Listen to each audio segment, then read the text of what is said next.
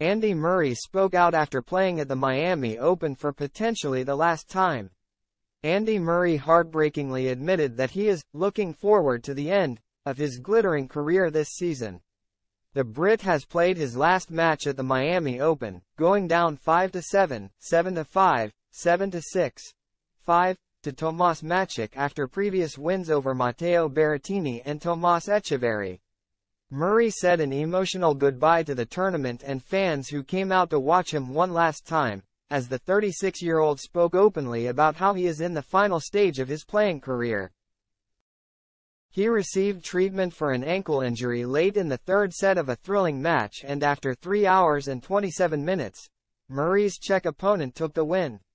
Speaking in a post-match press conference, Murray was candid as he reflected on the tournament and his pending retirement. "I wasn't thinking about all the matches I played.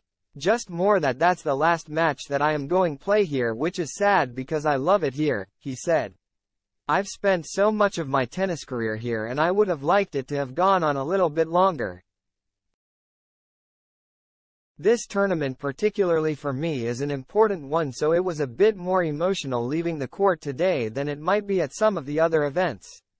I am looking forward to the end now, give my best the next few months and get to be at home with my family. Miami has been a special place for me during my career. It's been my tennis home, really. I've done so much of my work and training and preparation here. I love the city." The three-time Grand Slam winner has endured a difficult year on his farewell tour, but victories in the first 2 rounds against Matteo Berrettini and Tomas Martin Echeverry brought momentum to the 2024 campaign. Murray admitted to being proud of his efforts in Miami in what looks set to be his final time competing at the ATP Masters 1000 event. "It's been pretty positive," he added.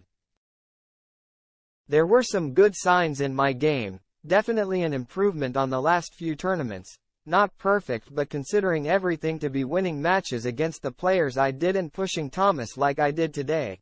I'm proud of myself because it's extremely difficult to do what I'm doing with the issue that I have."